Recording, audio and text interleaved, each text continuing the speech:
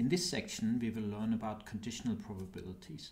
Conditional probabilities are absolutely crucial for economists and social scientists.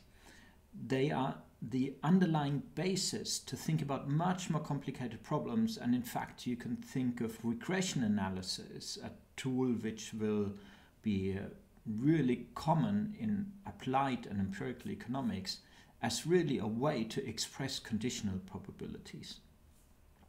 However, let's start with a simple problem setup, but actually perhaps not quite so simple. Think yourself being a guest in a game show, and the host, this is called the Monty Hall Problem, and you can read a lot about it on the internet.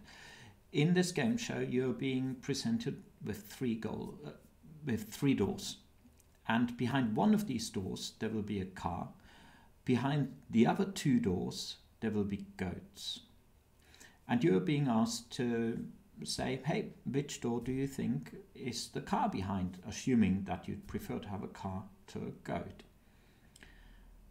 So let's say you choose door number 1, and the host of the game show will of course send the game show into an advertisement break, and then as the break ends and the host comes back, he will say, well, let me give you a particular chance here. I'm very generous today.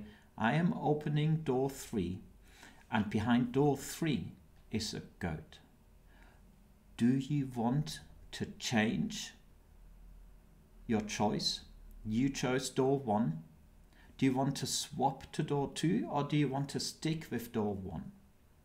Now, the answer to that question should be, I want to switch, because that increases, in fact, it doubles the probability of you winning the prize.